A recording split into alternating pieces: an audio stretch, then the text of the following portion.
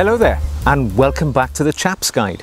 My name is Ash and I am your host on this journey through men's style, self-development and personal grooming on our way to Chap Nirvana. Well, it's summertime here in the UK, or just about anyway, and the weather's taken a turn for the warm, which is nice, or as warm as we get it anyway in this country, which is modest for the rest of the world. And as a result, you tend to reach for clothing, footwear, which is more appropriate for the warmer time of year.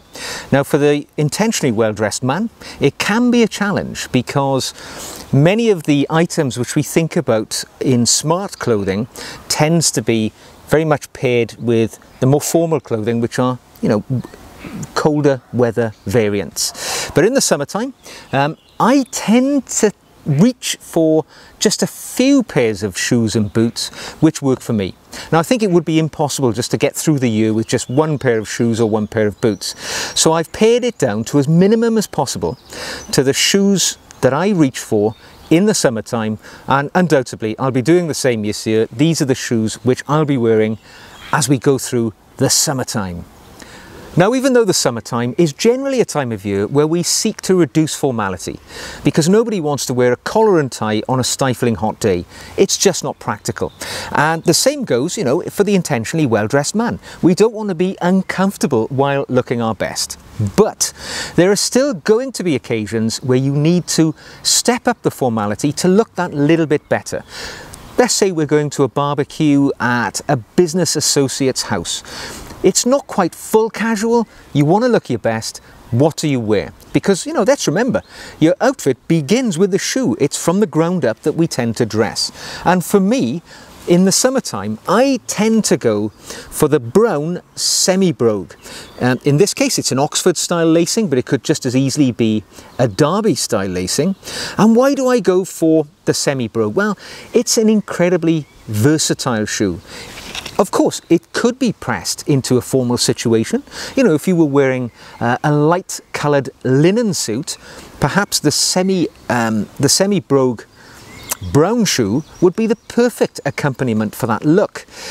But still, you could wear this shoe if you're wearing dark denim, for instance, or pretty much any colour of chino trouser, from your light khaki colour right up to your dark greens and your navy coloured chinos. So this shoe, perfect connection. Why the brown? Well, for me, I think a light brown, perhaps a walnut brown, is a very good way to go because it gives you that versatility, and that brown is a colour perhaps better associated to the warmer months. Black is very stark, very bold, and it's something which is very formal. Doesn't really lend itself well to that reduced formality in the summer months. For me, you may be different. If you can only afford one shoe, perhaps a black semi-brogue might be the way to go. But in this case, I'm choosing 3 shoes, and for me, the brown semi-brogue is going to be the perfect shoe that'll carry me through those formal to semi-formal, maybe even slightly more casual situations. Now, I'm going to cheat a little bit here. Even though I said there's a minimum of 3, I'm going to make one honourable mention. And for me, that is a shoe which I often wear in the summer months, and it's the suede shoe. It could be any style. In particular, I'm displaying here a brogue. This is a full suede brogue, and as you can see, it's an Oxford brogue, and it's a very versatile shoe. I think suede, again, lends itself very well for the summertime. It goes well with, if you were wearing a light linen suit, a brown suede shoe has got you covered. Great with the chinos, great with the denim, even more so, because suede is that classic gentleman's shoe which can, be carried off with anything. And it also allows you to add a little bit of personality. Perhaps changing the laces on the brown semi-brogue in leather might be just that little bit too, playing with formality a bit.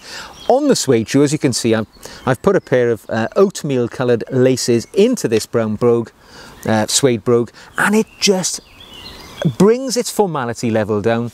And worn with a pair of chinos, just looks great. I have to say, I wear these all the time. And as for the semi-brogue, with a leather sole, because the leather sole just allows your foot to breathe a bit more and allow, you know, it's just in keeping with the summer months of where we are and trying to combat that heat.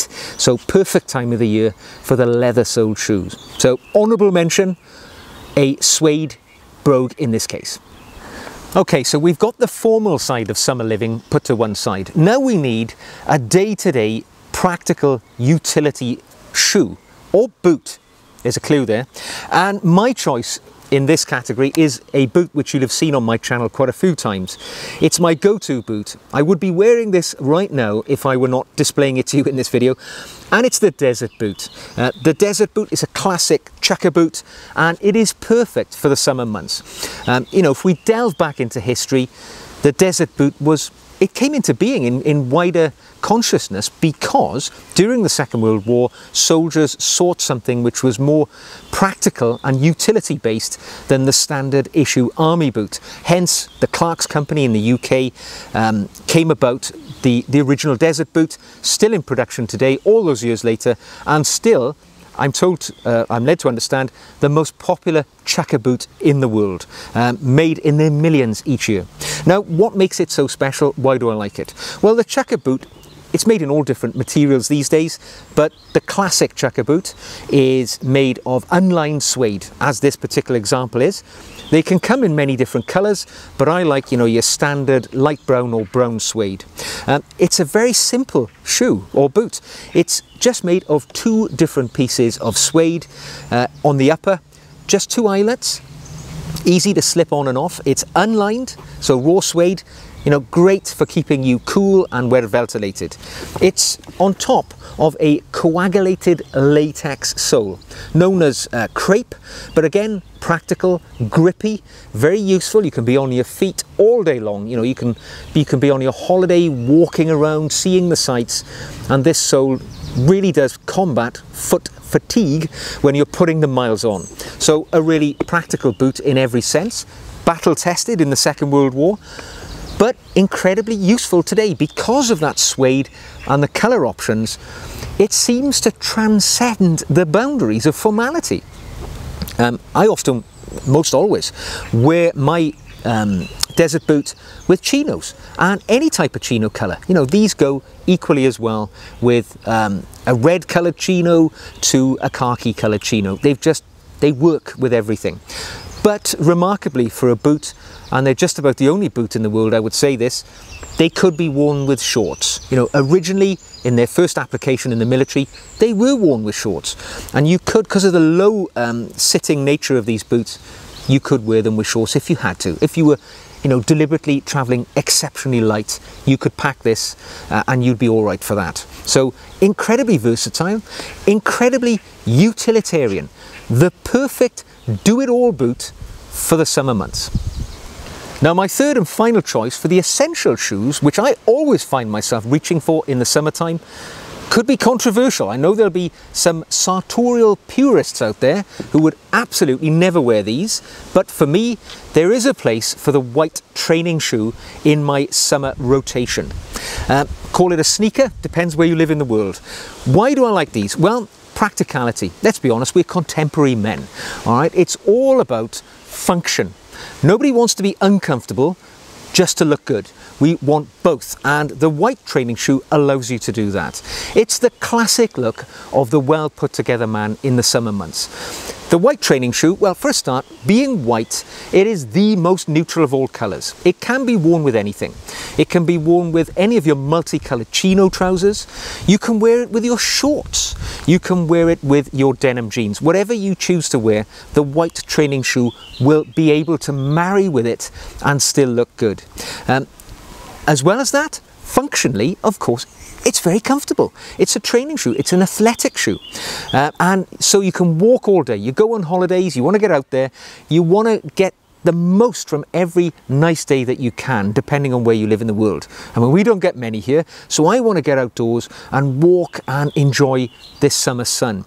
And I want to feel comfortable. If I want to walk 5 miles, go for a walk in the country, a white training shoe makes me look good, and it's practical for my feet.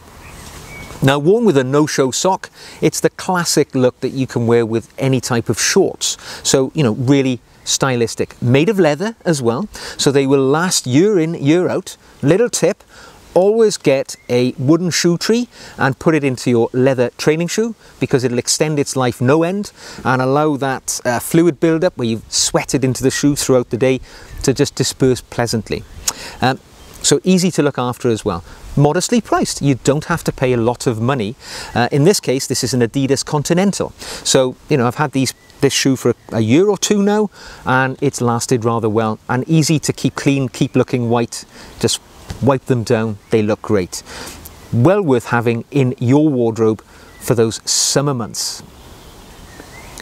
Well, chaps, there we go. Those were my essential 3 shoes that I find myself reaching for in the summer months, with that honourable mention of the suede shoe as well. So I hope you've enjoyed today's video. If you have, give us a thumbs up. Don't forget to subscribe to the channel too. That way you won't miss any of our feature material. And do not take the opportunity to leave a comment or a question for me in the comment section below. I love to hear from you. So until the next time we meet, please take care of yourselves, look sharp, and I'll see you very soon.